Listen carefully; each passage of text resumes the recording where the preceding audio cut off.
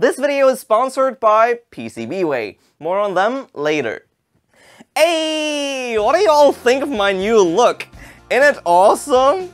Also, I finally exchanged my stupid point source studio light for a proper light strip, which shouldn't cast as many shadows and hopefully does away with those blown out bright spots that take so much time to fix in editing.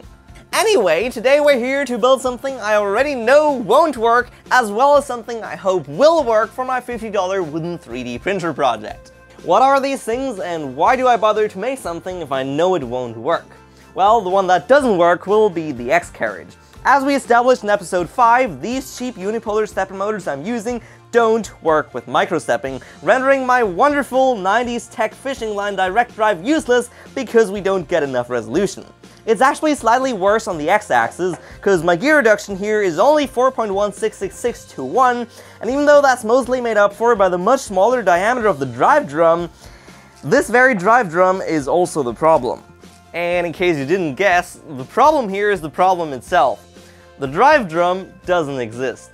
This motor gear assembly is the second stepper I pulled out of the electronic typewriter I took apart for this project, and it used to spin the daisy wheel. As a result, the only thing I have to work with, unless I want to build my own gear reduction, which I certainly don't, is this little groove here. However, if I wrap the fishing line around it twice, it's basically packed, which means the fishing line won't be able to wander back and forth in it like it does on the y-axis drive drum, and I'm pretty sure this will result in axis creep over the duration of the print. But Benjamin, I hear you ask, why do you go ahead making the X-carriage use a linear drive mechanism you already know won't work, rather than simply installing lead screws straight away? Well, simply because I think it's faster for now. When I'm ready to set up the software on this thing, I fully expect to have to run it back and forth like 1,000 different times in between changing various settings like I had to do with my pen plotter. So if every homing cycle takes 5 minutes and I need to do like a dozen of them in a row, that adds up to a lot of waiting. Plus, I really like to push the limits of what I can get away with and still have a 3D printer that more or less works. So let's quickly build another version of Chronic carrier spring around this sheet metal gear assembly in a quick montage and stick the hot end on it. Then we can move on to the more interesting bits.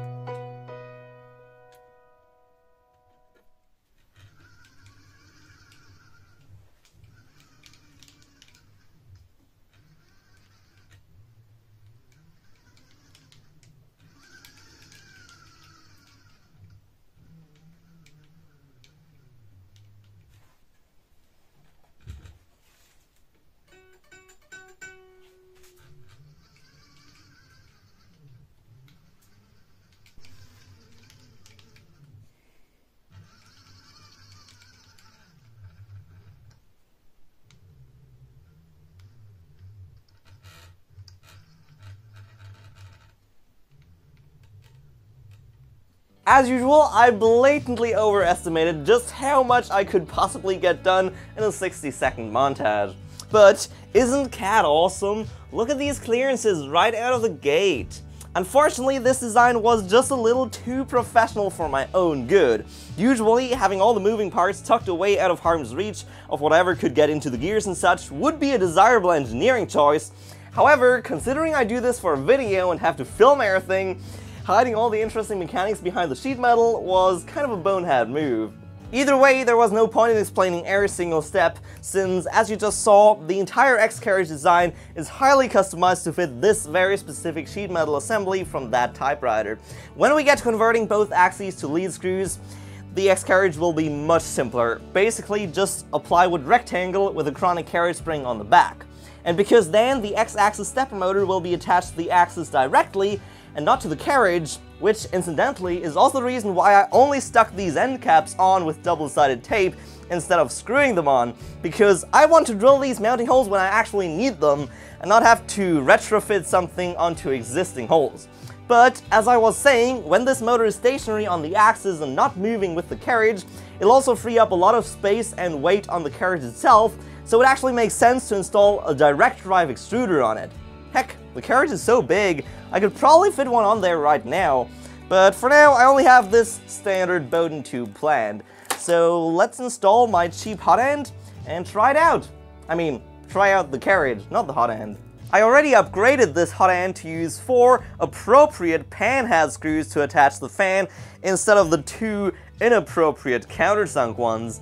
It's really a shame we nowadays need to finish the products we buy ourselves just because the manufacturers can't be bothered.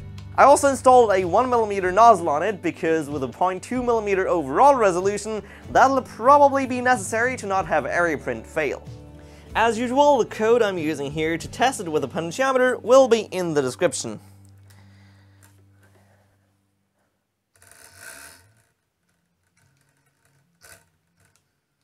And yeah, it seems to work just fine. Of course, it makes a terrible noise at certain speeds with the lead screw rattling around here, but if I could get it printing at these speeds as much as possible, with hard accelerations to get over that noisy stage as quickly as possible, I think it would actually not be too bad. Certainly quite fast. I mean, this is normal 3D printer speed. Although, like I said, I would be very surprised if it doesn't start to creep away from the intended position after a while of running back and forth like that. And if that happens, I'll be sure to explain why. This is Brian, a 22-year-old wannabe electrical engineer.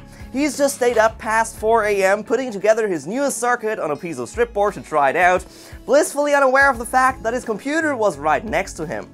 Had he just uploaded the build file to PCBWay's website and picked a few preferences, he could have had a complete prototyping board made and shipped to him within a few days, all while catching enough sleep to not be extremely tired to classes next day. He could have even significantly shrunken the size of his circuit board by taking advantage of PCBWay's reduced pricing on multi-layer boards with 4 to 6 layers, making it actually fit the enclosure he'd envisioned putting it into. Huge thank you to PCBWay for sponsoring this video and supporting tiny channels like mine. Now, what about the other, more interesting thing we wanted to do in this video? The printer is nearing completion at a rapid pace now, but one of the things still left to do is the heated bed. If you watched episode 0, where I introduced this project, you might remember my plan of using the glass pane from the scanner unit of an inkjet printer I took apart as a build surface. And while most heated beds usually have an aluminum layer somewhere between the heating element and the build surface to evenly spread the heat, I just don't happen to have any large enough aluminum sheet laying around.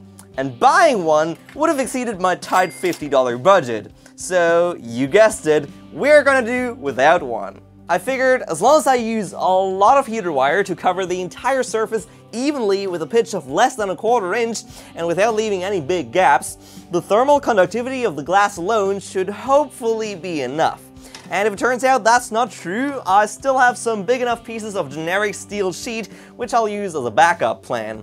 Although I really don't want to deal with a conductive metal plate in close proximity to the heating element. Not using a metal plate raises another issue though, because the aluminum is usually also the structural backbone of the heated bed, while the glass surface is only clamped on top with some binder clips. If I get rid of the aluminum altogether, the glass suddenly becomes its own and the only structural part of the heated bed, which means I now need to figure out how to mount bed leveling screws on a pane of glass. And the way I solved that in my CAD model was by adding another 4 manufacturing nightmares. The bed leveling screws are riveted into bent sheet metal corner clips that clamp onto the corners of the glass. And I really don't want to make these. I am really tempted to just drill holes straight through the glass and stick in screws like you would put in screws normally. I have access to these carbide drill bits used for tiles, and they work on glass as well. It would be very high risk because if I break just one of the corners, the entire pane of glass would be shot.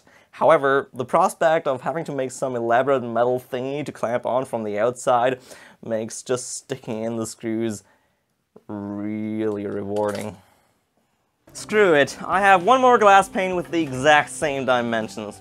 Let's try it. If I break it, we'll try something different for this one. I'm using the Dremel tool with the diamond tip to do the equivalent of center punching. You could probably do the entire drilling with the diamond insert, but it'll take ages and probably dull at least one bit in the process. And then, with the pane of glass sandwiched between 2 pieces of sacrificial material so you can't see when it breaks, we're off with the drill. Now, it's worth noting that these drill bits are generally used with coolant, but I'm running it dry. I did some tests beforehand, one with oil, one with isopropyl alcohol, but running it dry always came out as the winner because somehow the oil ended up lubricating the drill, which made it stop drilling almost entirely. I think that's because glass is denser than tiles, so it uses the powder of the already crushed glass as an abrasive to crush more glass, if that makes sense. In that case, cooling it with scouring cream might be a good idea. But I won't try it on this one, since I just want some successful holes, and why fix it if it ain't broke? Also very important with these drill bits is not to apply too much pressure. I'm mostly just relying on the weight of the cordless drill itself, which depending on your drill might be ample. In my case, I'm pushing just a little extra until I hear the drill bit engage with the material. Although it would be safest to not apply any pressure whatsoever, I don't want this to take forever either. Great.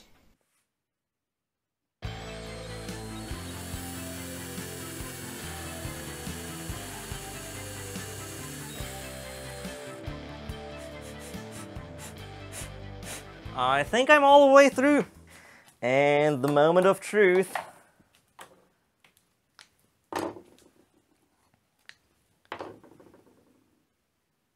Yep, that is a hole I can put a screw in.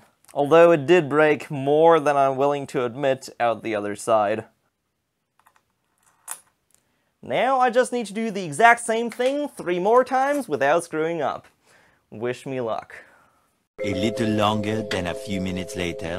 Well, that went south faster than I'd hoped. Just kidding. I actually did it.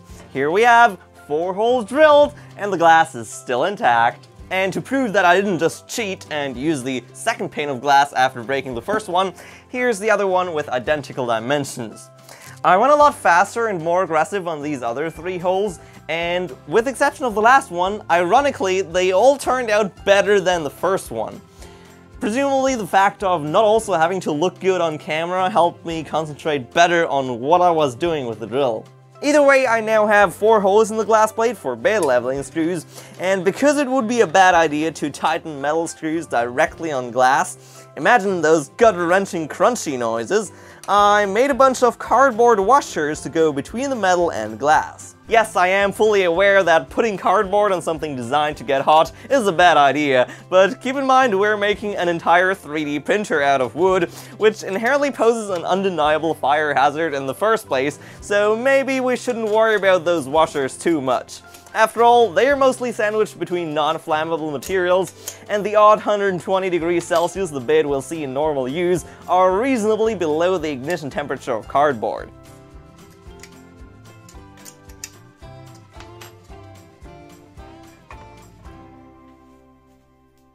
As a convenient source of springs, I recommend these sort of, but not really, single-use soap dispenser pumps.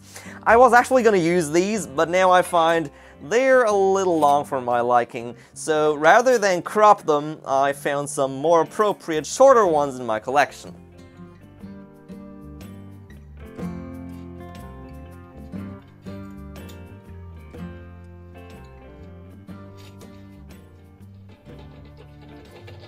And until I get this printer printing, I'm going to use bog standard nuts to adjust the print bed, because making these nice red, shiny, varnished knobs out of wood is extremely cumbersome and takes literally ages.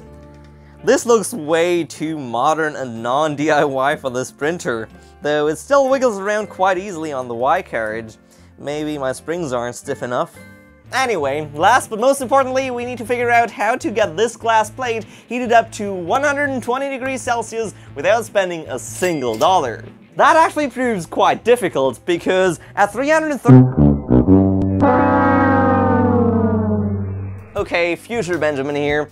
What I was about to explain and try for the heated bed is not going to work for several reasons. Turns out, it's extremely difficult to make a heated bed this size for under 10 bucks, which after adding up the spreadsheet seems to be about what I've left of my budget. So unfortunately, I need to completely redesign the bed heater, and since this video is not only more than long enough already, but I'm also running out of time to get it out by the end of the month, we'll have to call it a day here and dedicate an entire episode to the heated bed. I wanted to make up for those bad news by at least demonstrating all axes running simultaneously, but you wouldn't believe it, I literally just wasted 2 entire days just trying to get the code for that to work without success. So I'm afraid you'll have to live without that demonstration. Next episode, we're going to build the extruder while I figure out how to make a really cheap heated bed off camera. So stay tuned for that. The extruder will make use of something unique that, at least to my knowledge, has never been done before on the internet. Also, huge shout out and thank you to my first patron. I won't pronounce names lest I might butcher them, but if anyone else wants to help make this channel sustainable and more independent from advertising and algorithms dictating the content I put out, the link is in the description. All Patreon members get access to videos as soon as I'm done editing, and sometimes, as in the case of this very video, that turns out to be a Patreon exclusive ad-free version. Hope you enjoyed. Please don't be expecting 2 videos from me in May. I still need to do my taxes. See you next time. Bye bye!